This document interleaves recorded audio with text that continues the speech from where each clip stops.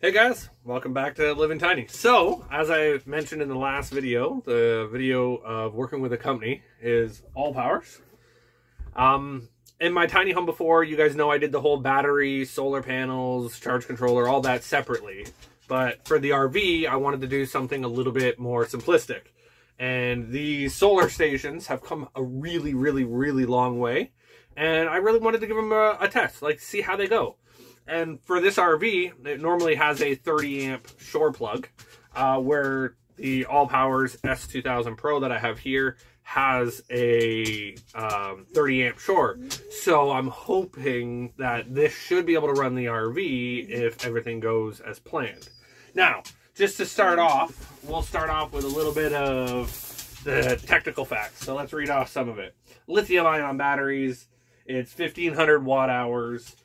It's approximately 14.5 kilograms. I believe it says it comes up to like 32 to 35 pounds. It's really not that heavy for the size of battery that's in it, surprisingly.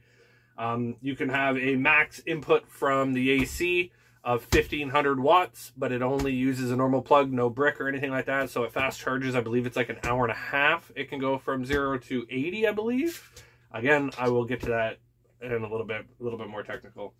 I can do 650 watts of solar input, which is awesome. It's got all the USB outputs and all that stuff as usual. It's got the 30 amp RV plug, which is what I really wanted to do in all the videos that I watched, everything else about the product. No one uses the RV plug. I don't know why, but it is what it is. But I have an RV and it needs a plug, so we'll see if it works. And then it has 4 AC outlets. So let's open it up and see what it's like a little bit when we get it open. Okay, so first things first, claim your warranty. Obviously very important. You should always go and claim your warranty through the business and everything else. So I'll have to activate my warranty. It says it has 4 USB-A, 2 USB-Cs, 4 AC outlets, the power on and off. Yeah, I'm sure it has all the data in there. No one's ever interested in that. As far as how it's packaged extremely well with some very rigid foam. Comes with a nice little carrying kit here that, yep, has all the accessories and everything else to plug in, which obviously from an accessory point of view, you have your car charger if you want to slow charge it off your car. You have your solar input, and then you have your actual AC input. Awesome that it comes with all of it, and I love the fact that it comes with a nice little box, because obviously then you don't lose everything. This unit, I was told, isn't technically a waterproof unit, so like using it outside while it's raining would be used at your own risk, but they give you a waterproof bag that goes over the whole thing, so like you do have a weatherproof bag, which is pretty awesome, I think. And then as far as the unit itself,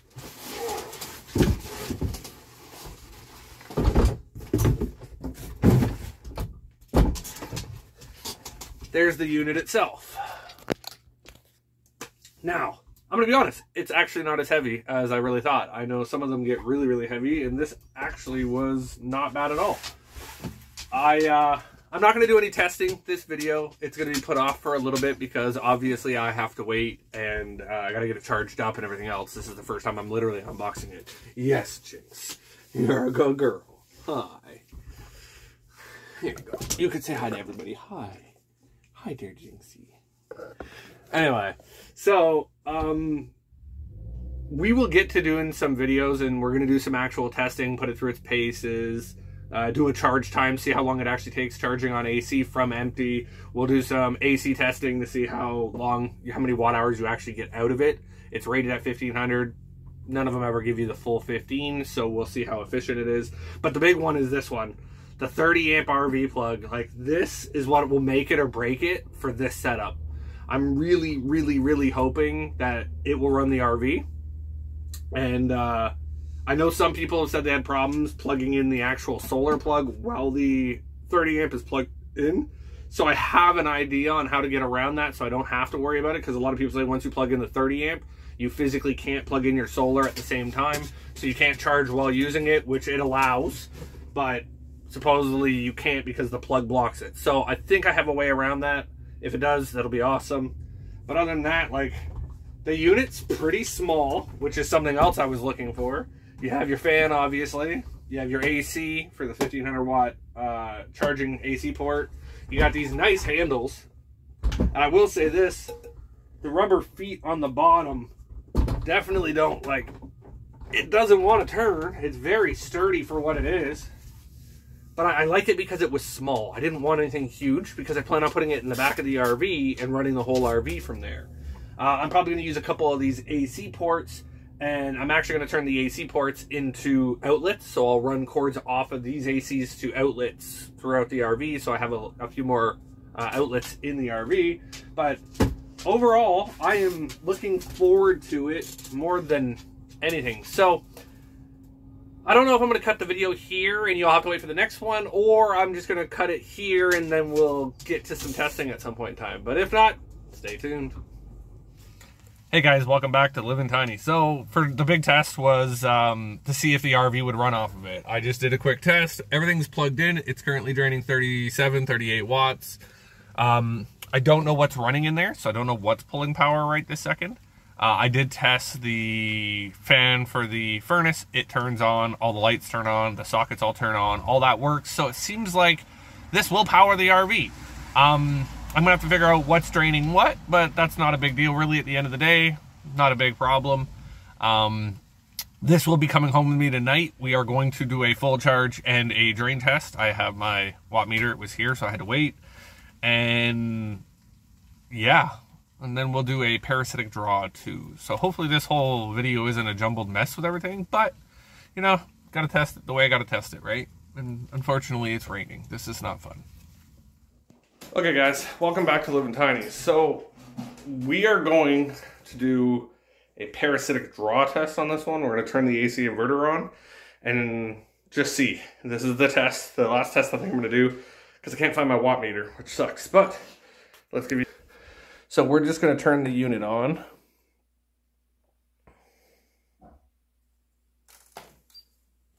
And then we are going to turn the AC on. And we're going to listen to Jinxie whine over here. Okay, so we're going to set a 2-hour timer. And we're going to leave it running for 2 hours and just see how much battery it drains. And then we'll know how much approximately the inverter takes. Well, it's just doing nothing because there is no hookup, there's no drain, there's no anything. So we'll come back in 2 hours and see how this is, and then we'll wrap it up. All right, guys, we're back. That's 2 hours. Alarm just went off. Let's see what the AC inverter logged. I'm going to say this, though, before we get into this. As soon as the AC gets turned on, the fans get turned on. So it's really not a fair test because the fans are going to drain the battery. That doesn't give you a 100% accurate reading on the actual, like, the inverter pulling energy. But what do we got? So from 100 to 96 in 2 hours. So 4% battery loss in 2 hours. I wouldn't say that's great, because I've seen other reviews where you'd get about like 2 to 3% every 4 hours. So this would be a little bit on the lower side. But again, I have a feeling it's because of the fans. And I don't know if the fans would get shut off based on load or anything like that. So that's a question to be done. Now, I will say this, because I did find it. I am going to do an AC load test. I should technically recharge it probably the rest of the way. But for that 4%, I just don't have time to do it right this second. And I would like the video to be as smooth as possible. So, we got our little watt meter. We are gonna put it in. As you can see on the writing, it will be upside down, which kind of sucks. What do we got here? What are these settings?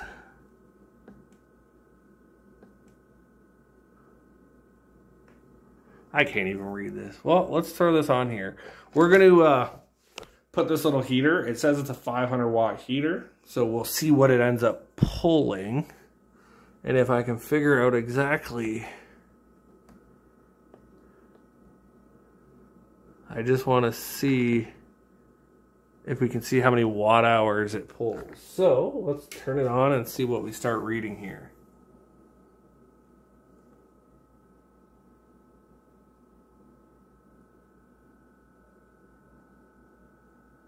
So that is currently saying that it is, okay, we gotta find the right one here.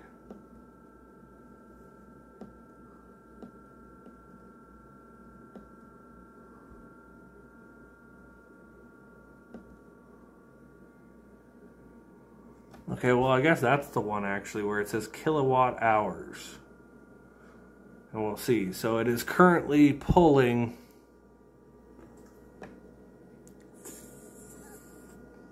415 watts? No, hold on. 461 watts. I'm so sorry this is upside down. It's kind of inconvenient how they put these plugs. I will be the first one to say that. I don't know why they're all upside down. Yeah. Anyway, so 461 watts. We are going to set it over to see how many watt hours it totally racks up when it's all said and done right here. And then we'll go from there. We are going to run this battery until she shuts down. As you can see, it's saying it's running 455 watts. So we'll see how it is. The fans have definitely ramped up too. We'll come back. We'll come back and see what we get. I know it wasn't a full charge, so we're going to get a little bit less than obviously what it's rated, but we could get a pretty good idea on the efficiency of it. I have seen one other video that it said it was around 80 to 83% efficient, which is a little bit lower. But once this test is complete and we're done, the next time, after the test, we'll do a conclusion on the whole thing, so I'll stop chopping everything together.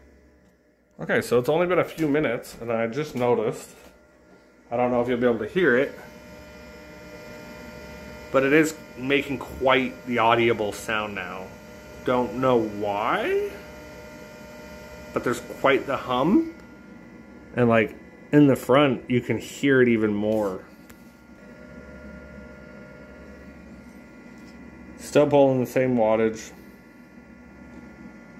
I am a little confused as to why it's making so much noise. It is a little bit louder than a lot of the other ones, but I guess we'll see where, and we'll come back when it's done. Okay guys, so the test finished this morning and I went and checked it. It ran 988 kilowatt hours. I made that mistake last night. It's not watt hours, my meter, it's kilowatt hours. So obviously 1 kilowatt hour is 1,000 watt hours. So I'm a little unimpressed. The fact that this got less than 1,000 watt hours when it's rated at 1,500 doesn't make a whole lot of sense to me. I'm a little confused as to why it ran that low, and I will be reaching out to Allpowers to be like, hey, is this a common thing? Now, to sum everything up, the fact that it has the RV plug, huge benefits, right? Like, that is the bonus. A lot of people say in their videos, as soon as you plug the RV in, though, you can't use the solar input to charge while using it. They're 100% correct. You can't. Now, there is an adapter on Amazon, which I will show you in an upcoming video, that will give you, it's basically an adapter that goes on the 30 amp and just extends it so it's a little bit deeper. Gives you about 3 inches of clearance. So once that goes on, I should have room to use the solar. We'll see once I get solar if that works. As far as the AAC plugs and everything else, they're upside down, which makes obviously plugging anything in sticks down over top of down here, which is a bit confusing. Not really sure why they do that when there's nothing above it. There's no charging or anything on the top of the unit, so it doesn't really make sense why you wouldn't go the standard way. The screen is easy and clear to read. It is quite audible when you are using it, which again, I think it's just the fan whine personally, but again, not 100% sure on that. I would definitely say it's not quiet. It kind of fits in that niche though, where like 1,500 watt hours isn't common. You kind of get the 1,000 watt hours or you get the 2,000 watt hours. So like it kind of fills that hole. And because it has the 30 amp plug and it does work, that kind of might make it for a lot of people. Honestly, real world, because that's what I told them when I told them I was doing the video. And yes, I did pay for this. But when I told them I was doing the video, I told them I was going to be brutally honest with it all. And it's one of those things where it's usable, but I'm not fully impressed. I was kind of hoping for a little bit more. I'm going to run another AC drain test on it and see if the results are different.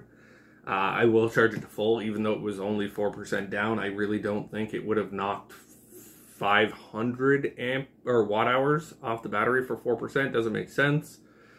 So we're going to have to try that again. Maybe I can try to find something that will be a little bit more usable on the drain, and we'll see. But overall, like I said, for the money and where it fits, it's not horrible. Would I recommend it? The company in general, yes, 100%. Allpowers has been around for a long time. They're a reputable brand. And I'm sure if I have any problems or anything like that, I'll just reach out and they'll take care of it. So would I buy it again? Yes. I look forward to hopefully seeing newer models, maybe with a little bit more watt hours or expandability with this 30 amp plug. That is a huge, huge selling point, and I don't care what anybody says. I would have loved to see these outlets flip the other way. I don't know if that's a norm or if that's a mix-up. But overall, for the unit being only 32 pounds, 2,500 cycles, like, you'll easily get 5 to 10 years out of the unit and shouldn't have any real issues unless something else happens. Originally, I was told that there was a 5-year warranty. In the package, it says there's a 2-year warranty, so that's a little bit confusing. I will reach out and see if I can figure out with Allpowers how long the warranty actually is. But the part that sells it for me is the pass-through and everything else we know works. There's lots of videos out there that'll test all this stuff, that, like the AC stuff, you can put the 1800 watts to it and it'll take it. There's people running much more and it takes it. So from a usable point of view, it's fantastic. 650 watt input is high, especially for a lot of the stuff around this price range. A lot of them used to only get 200 to 400 watts, which to me, if you cannot charge the battery from 0 to full in 1 day, like, sun cycle, then it kind of defeats the purpose. I shouldn't have to wait 2 days to get a full charge on these things, and during sun, about 3 to 3.5 hours will charge this battery, let alone the AC input. There's a lot out there that have these big bricks and everything, and the AC input's only like 600 watts, and it still takes 4 hours for it to charge via AC, where this is 1500 watts, and it charges from 0 to 80 in an hour, and full in an hour and a half. So that is huge. So for me and my use with the RV, a lot of it will be solar, but I'm also going to be using it on AC and letting it just pass through the unit, because this will power everything I need. Longevity-wise, we'll see how long it holds up. Like I said, would I buy it again? Yes. Do I look forward to hopefully seeing improvements on this from Allpowers? Definitely. I know there is a unit that's bigger than this that I probably would have sprung for if I wasn't kind of just throwing this RV together right now. It's more of a financial situation, obviously. That's real world, right? But knowing that this will run my entire RV is the big win for me. That's all that really matters. So we'll see how it holds up. I look forward to seeing what Allpowers has coming out. I have heard that there is a new folding solar panel coming to market soon, and I'm hoping that I can get my hands on one of them, because it will match this unit very, very well. And I think it would match really good with the RV, because I've decided I'm not putting permanent panels on the RV roof because I don't want to drill holes in it. So I think the fact that I can use foldable panels and be able to move it around the RV depending on where I'm parked is actually more practical. So I really look forward to testing that, and I will be doing more testing with this once I get the solar and just seeing how everything functions. So, that being said, I know this video was chopped up and put in different sections, and some of it, the video quality is crap. I am recording off my phone, sadly, and for some reason, it just doesn't record great videos. So I apologize for that. I'm sorry for this drag on whole sector, but again, it is what it is. That being said, Allpowers has the reputation behind them and everything else. So let's see what happens in the near future. I definitely think this is a winner. I would definitely buy it again. And for the few flaws that I have pointed out, which pretty much is what everybody else points out too in their videos, I out of 10, I'd give it a good 7.5. It checks a lot of the boxes, I think, for a lot of people. And the RV plug was the one that I saw not many videos actually using, and I really wanted to show people, does it work? And will it run your RV? I plugged my RV in, and it seems to run everything. I know I didn't do a whole lot of testing with like heavy load through the RV, but everything else holds up load test-wise. You can check all the other videos on the internet for it. So really, I wouldn't question that working either. So I will hopefully see you on the next one. Hopefully the next one will be solar or maybe more stuff with the RV. That being said, like, comment, and subscribe. I'm still looking for a name for the RV, so hit it up. And yeah, we'll see you in the next one. Talk to you later.